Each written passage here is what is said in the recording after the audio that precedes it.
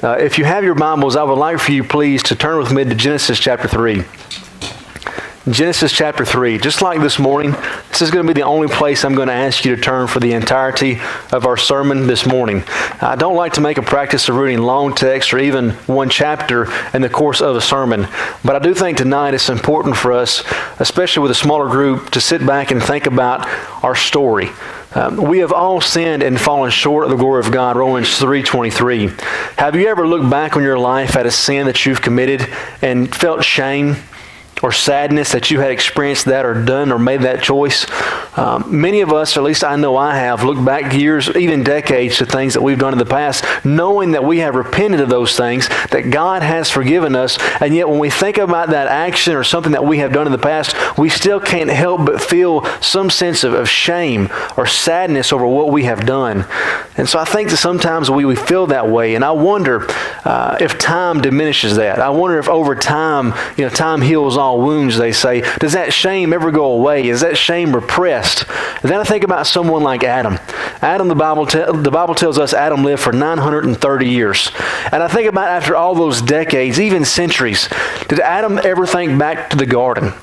Did he ever think about that intimate relationship that he had with God, that he got to walk with Him in the cool of the day and talk with the Creator of the universe? I wonder if he thought back in the middle of those fields as he was grubbing those thistles and trying to raise that livestock, of how well he had it in the garden and how his sin had ruined everything. I wonder if he ever looked back and thought about that moment he was there with Eve, and Eve had been tempted and she brought him the fruit and said, "Here, eat this." I wonder if he ever looked back with shame and disgust after what he had done, even after so much time had passed. And although the term sin never occurs in Genesis chapter 3, the Bible tells us explicitly, especially Paul in Romans, that this was the act of mankind that separated man from God. Not only did it alienate Adam from God, but it alienated all of mankind from God. And so you and I are the recipients of that disgrace and of that sin, even though it took place thousands and thousands of years ago. Genesis 3 does not give us a snapshot of one man's sin, but of the entirety of mankind's depravity and fallenness away from our Lord and our Savior and the God that created us. And so sin is not just an alienation of God from man, but also of man to man. And so I would like for us tonight to look at Genesis chapter 3 and read this story and see how can we learn something from sin, and how can we keep ourselves from making those types of mistakes that we don't look back years or decades and say, "Man, I wish I wouldn't have done that. I wish I wouldn't have made that choice. I knew better and I still did wrong." And although the term sin is never used in Genesis chapter 3, I think this chapter teaches us more about sin in our lives than probably any other chapter in the Bible. And so I would like for us to look at this chapter in depth tonight. Let's look at the first two verses, if you will, of Genesis chapter 3. "Now the serpent was more crafty than any other beast of the field that the Lord God had made. And he said to the woman, 'Did God actually say to you, shall you not eat of the tree of the garden?'" And so here we see in verses 1 and 2 that sin is crafty. Temptation comes in all types of forms and facets, and here Satan approaches Eve with a question. And so sin can even come to us in the terms of a crafty question, trying to trip us up into doing something that transgresses what God has explicitly told us what not to do. And so that comes with us today in all types of facets and forms. I mean, what about commercials? I mean, you and I are constantly bombarded day after day with different ways to sin, even in watching TV with commercials, or maybe the TV shows or the movies in and of themselves. One of the things I'm trying to do in my life is to look at the music that I sing, or the music that I was raised with. I was singing "Linda on My Mind" by Conway Twitty, and Brittany was in the other room and she said, "Is that really an appropriate song?" I said, "Well, not really." And so I've got to start listening to the songs I've been singing my entire life that I was raised with, because of the message that's behind them. Because Satan is trying to get us in all types of ways. Now, what about the input that we have from our friends or our family or our coworkers or even our political or religious leaders? Satan is trying all the time in all different types of ways to get us tripped up into sin, just like he did with Eve here in Genesis chapter 3, verses 1 through 3. Let's look at verses 4 and 5. "But the serpent said to the woman, 'You will not surely die, for God knows that when you eat of the fruit, your eyes will be open, and you will be like God, knowing both good and evil.' And so sin lies to us. Satan lies to us and tries to make us think that we can't trust God. You see, sin here comes from a distrust in God. Adam and Eve didn't trust God's warning. The next chapter, Cain didn't trust God's idea of what a real sacrifice or what a pure sacrifice was supposed to look like. And so he gave vegetables instead of the lamb that God must have requested for him to be so upset with Cain's offering. And so oftentimes sin comes from a level of distrust. When we sin today, it comes from doubt and distrust that we have in God. God says, this is what you need to do. And just like Adam and Eve in the garden, we distrust him and think, no, I think I've got a better way. You know, God says that you should save yourself in purity for marriage, and we think, no, I think I've got a better way for that. Or God says that you should be a man of integrity or a woman of integrity when it comes to your finances and the way you treat other people with your money or your time. And we think, yeah, but we can get ahead if we fudge some things here, we do some things here. There's different ways that we can save $1 or $2. What if it hurts somebody else? And so what it comes from is a distrust in what God has told us. He's trying to make us a holy individual, and yet we convince ourselves by distrusting what God has told us that we can have a better life, a more fulfilling life, that we can have greater pleasure in sin, even though God tells us that's not the case. And so just like Adam and Eve, we choose to distrust what God has told us, and we put more faith and trust in what Satan is trying to give us. You see, I think about a young child or something in the window of a burning house. You know, and normally jumping 3 stories out of a house would make no sense. But if the building is on fire and there are people down below that catch you, they need to jump out of the house. And it might be scary at first to see that great gulf. I mean, I don't like being 10 feet off the ground, let alone 3 stories up, 30 feet. But if God tells us that's the best thing in our life, to trust him and jump, we've got to do that sometimes. And too many times we allow Satan to convince us, just like he did with our forefathers and our foremother here, to trust him rather than to trust God. Let's look at verse 6 of our text tonight. So when the woman saw that the tree was good for food and that it was delight to the eyes, that the tree was to be desired to make one wise, she took of the fruit and she ate. And she also gave some to her husband who was with her, and he ate. You see, sin never seems as vile as it really is. And so we've got to be assertive and not be passive. You see, if Eve would have thought to herself, I am not going to sit here, I'm not going to look at this fruit, I'm not going to even ponder doing this in my mind, I'm getting out of here. You know, I told Brittany not too long ago that if a situation ever arises where a woman hits on me, I'm going to run. I'm just going to run. And she was like, you're just going to get up and run? Yes, I'm just going to run. Like wherever I am, from church building or a restaurant, I'm just going to get up and I'm just going to run. And that's the way we've got to be with sin. I mean, if Eve would have said to herself, God told me that I cannot do this, I'm not even going to think about it for a minute, she would have been fine.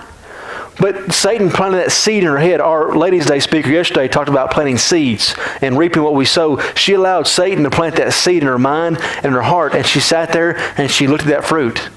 And she looked at it, and she thought about it, and she pondered over it, and she said, you know what, it's pretty.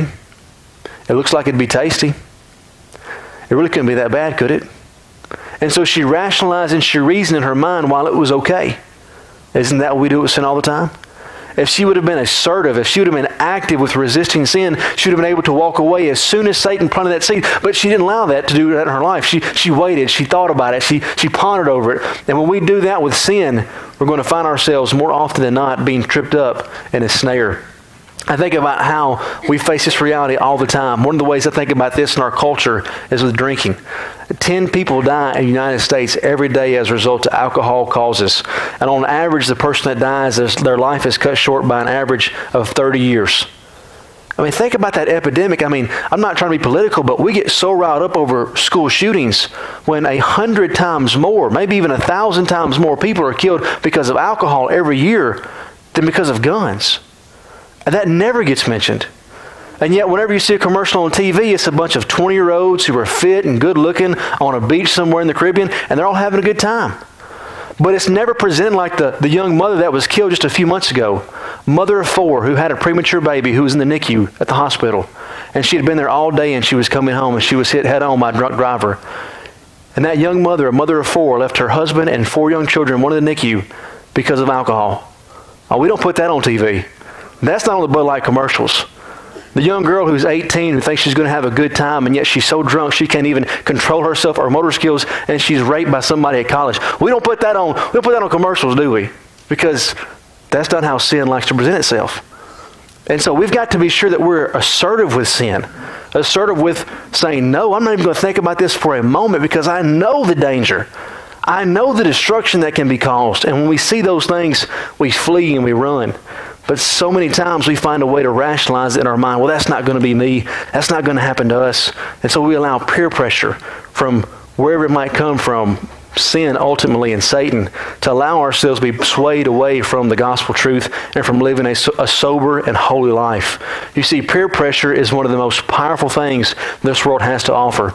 It can be the biggest danger to you spiritually, or it can be the biggest help. The difference lies in who are your peers. You see, if your peers are your church family, peer pressure is a good thing. If your peers are those who are living in the world for sin and Satan, it's a bad thing. So be sure that your peers are those that are going to help you and not those who are going to hurt you. Let's look at verses 8 through 10 of our text tonight. And they heard the sound of the Lord God walking in the garden in the cool of the day. And the man and his wife hid themselves from the presence of the Lord God among the trees of the garden. But the Lord God called to man and said to him, where are you? And he said, I heard the sound of you in the garden, and I was afraid because I was naked, and I hid myself. You see, sin causes us to have fear, shame, and guilt in the presence of God, and thus it changes our relationship with God. 1 John chapter 1, verse 7 says that if we walk in the light as He's in light, His blood continues to cleanse us from all sins. I've talked to people so many times in counseling situations, and they tell me about the sin in their life and how they just feel like they're hopeless, and I say, how's your prayer life? And they say, not very good. Sometimes I ask, well, why do you think that is? I just feel too ashamed to talk to God about the things that I'm going through in my life. Maybe you've been there. I know I have. Where you just feel like you just messed up. So you're just almost too shameful to approach God. You see, sin changes that relationship we have. And that's the way Adam and Eve felt. They had a relationship with God where they talked to Him daily. And yet once they realized their sin, they felt too ashamed to be in the presence of God. You see, if we allow ourselves to have sin in our life, it changes the relationship. We no longer see Him as that loving Father who cares for us, but we see Him as that angry God. And the Bible says that we should hold both the goodness and the severity of God. And it is a dangerous thing or a fearful thing to fall in the hands of an angry God. But not only does it change the relationship that we have with God, it changes the relationship that we have with those in this life. You see, Adam and Eve at that point, when God approached them, we're going to see a little bit later, their relationship becomes stressful. Because Adam goes from praising God for the helpmate that he has made to blaming her and saying, God, it was this woman that you gave me. She's the one that gave me the fruit. You see, the people that we're the closest to, when we allow sin to come into our lives and touch us, the people that we are with the most are going to be most affected.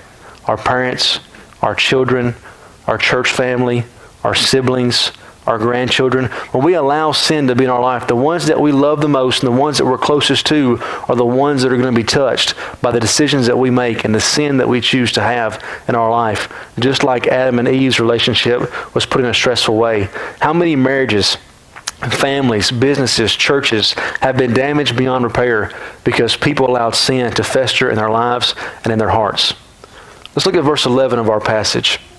Verse 11. He said, who told you that you were naked? Have you eaten of the tree of which I have commanded you not to eat? Let's look at verses 12 and 13 also. The man said, the woman whom you gave to me to be with me, she gave me of the fruit of the tree, and I ate. Then the Lord God said to the woman, what is this that you have done? And the woman said, the serpent deceived me, and I ate. You see, God knows when we sin. There is no covering it up. God knows when we mess up. Psalm chapter 69 verse 5 says, "O God, you know my folly. The wrongs that I have done are not hidden from you." Hebrews 4:13 says, "And no creature is hidden from his sight, but all are naked and exposed to the eyes of him who must give an account." I think the Hebrew writer was drawing a parallel between the garden in Genesis 3 and what he says in Hebrews 4 with naked and exposed. Jeremiah 16:17 says, "For my eyes are on their ways, they are not hidden from me, nor is their iniquity concealed from my eyes." And so God knows when we sin, and that knowledge should keep us from sinning in the future. Because when we do sin, the the idea is to blame other people. In verses 12 through 13, we see that Adam tries to blame the woman. The woman tries to blame the serpent. But at the end of the day, when we allow sin to come to our lives, we may have been influenced by other people, and most of the time that is the case. But you always have a choice. You always have the right to say yes or no. And we can't pass that blame on anybody else. And so we have got to make a decision in ourselves that we're not going to blame others for our shortcomings, because God is not going to allow that to happen. He's not going to allow us to pass the blame to someone else. We've got to make a choice. For those who have addictions, they say admittance is the first step. To say, I have a problem. It's the same way with sin. We've got to realize that the problems that we have spiritually are our choices and nobody else. And we're going to have to get those things in order if we're going to start living a faithful and a holy life towards God. Verses 14 through 19 talks about the consequences of sin. Let's read that together, 14 through 19. The Lord God said to the serpent, because you have done this, cursed are you above all livestock and above all beasts of the field. On your belly you shall go, and dust you shall eat all the days of your life. I'll put enmity between you and the woman, and between your offspring and her offspring. He shall bruise your head, and you shall bruise his heel. To the woman he said, I will surely multiply your pain in childbearing. In pain you shall bring forth children. Your desire shall be for your husband, and he shall rule over you. And then to Adam he said, because you have listened to the voice of your wife and have eaten of the tree which I commanded you, you shall not eat of it. Cursed is the ground because of you. In pain you shall eat all the days of your life. Thorns and thistles shall bring forth for you, and you shall eat the plants of the field. By the sweat of your face you shall eat bread till you return to the ground. For out of which you were taken you are dust, and to dust you shall return. All sin comes with consequences. God warned them that when they ate of that tree, they were going to die. And no, they didn't die that day, but they started dying. The cells started to break down and decay, and death was imminent to them. From dust they were made, and from dust they were going to return. We see Genesis 3, sin has already started to tear apart the relationship between man and woman. When sin puts a strain on our relationships, we feel the weight and burden of those sins. As mentioned before, I think sin touches those who we are closest to, which of course if you're married, I believe that is your spouse. And so whenever we put ourselves in a sinful situation, not only are we putting ourselves in pain, but also those who are closest to us. In Genesis 4, we see that cycle continue as Cain killed his brother Abel because he sinned and was jealous of God welcoming that sacrifice over his own. And all sin is directed towards God, but not all sins have the same consequences. Ultimately, those sins have the same consequences, but maybe not so in this life. And so we've got to be sure that we are making sure that we are making sure we weigh the consequences of sin. Yes, you may sin, you may repent of those sins, but that doesn't mean that sin will be through with you. And so we've got to realize that there are sins that can hurt us all the days of our lives, that can bring us shame and despair, even decades or even a lifetime after those things have even been forgiven by God himself. And so we have to realize that we have to be sure that we're not finding ourselves in sin, because we cannot fool ourselves. There will be consequences for all those things. The Bible tells us that that which is done in the darkness will be brought to the light. Let's look at verses 20 through 21, if you will. The man called his wife's name Eve because she was the mother of all living. And the Lord God made for Adam and his wife garments of skins and clothed them. I think it's interesting here that right after God gives the cursings on the man and the woman for disobeying him, he blesses them. He blesses them with security in the form of clothing. Even after we sin, God looks to bless us, even more than we deserve. In Matthew chapter 1, verse 21, we're told that Jesus was going to come and that he was going to be the Savior of the world, that he was going to save us from our sins. And so although we were vile and wretched, although we did not deserve it, Romans chapter 5 and 8, God loved us and sent us his Son. God has always tried to seek reconciliation and blessing with his people, but we have got to be sure that we are trying to get back towards a relationship with God. And the last three verses that we'll read tonight, Genesis chapter 3, verses 22 through 24. Then the Lord God said, Behold, the man has become like one of us, knowing good and evil. Now lest he reach out his hand and take also the tree of life and eat and live forever. Therefore the Lord God sent him out of the Garden of Eden to work the ground from which he was taken.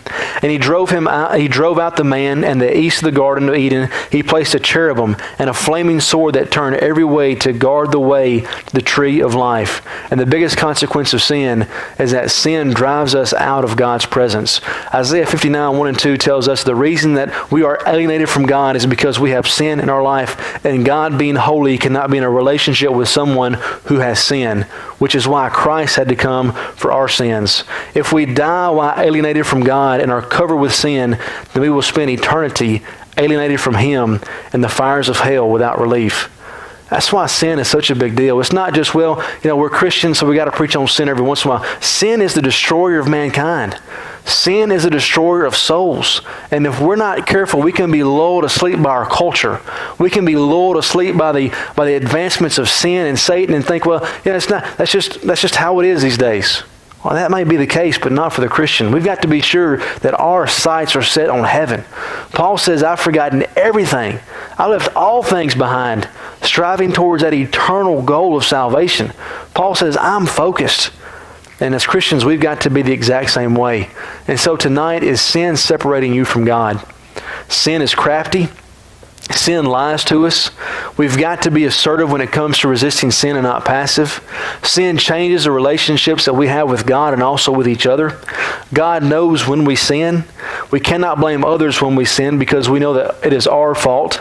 Sin has consequences. Sin affects others. Sin separates us from God. But thanks be to God, even after we sin, He looks to bless us. If we can learn all these things from the fall of mankind in Genesis 3, if they're so evident to us, then we ought to be extremely diligent to make sure that we don't have sin in our lives and that we have the precious blood of God cleansing us from our sins. 1 John chapter 1, verse 7. Sin doesn't have to rule our lives. When God was talking to Cain in Genesis chapter 4, verse 7, that very next chapter, He says, if you do well, will you not be accepted? And if you do not do well, sin is crouching at the door. Its desire is contrary to you, but you must rule over it. Sin is crouching at the door, and it wants you. Peter says the devil is a roaring lion, seeking whom he may devour. If we say, I'm good, Paul says, take heed lest you fall. We've got to realize that sin is crouching at the door, but thanks be to God that we can be forgiven. 1 Corinthians 6:11 says that we were washed, that we were sanctified, that we were justified. We can have that forgiveness. Acts 2:38 through repentance and baptism. We can put to death that old man of sin, Romans chapter 6, and we can live faithful lives with His blood continuing to cleanse us from all sin, 1 John 1:7. And if we resist the devil, James 4:7 says that he will flee us. And so we've got to make sure that we have been washed and that we have been forgiven. If you're here tonight and you're not a Christian, you've never repented of your sins, confessed that Christ is your Lord, and been baptized, immersed for remission of your sins, know this: sin will cause you to spend an eternity in hell where there is no relief and there are no second chances. And so if you're of the age of accountability and you know there's sin in your life, don't play with sin because it could cost you your soul. Respond to the gospel. If you're here tonight and you are a Christian, be sure that you're guarding your life because sin is looking at you and it wants you. And you've got to make a choice each and every day whose call you're going to answer, whether it's going to be the Lord's or whether it's going to be Satan's. And you've got to make that call each and every day and be sure you're making the right call. If you need the help of the congregation tonight, please come as we stand and as we sing.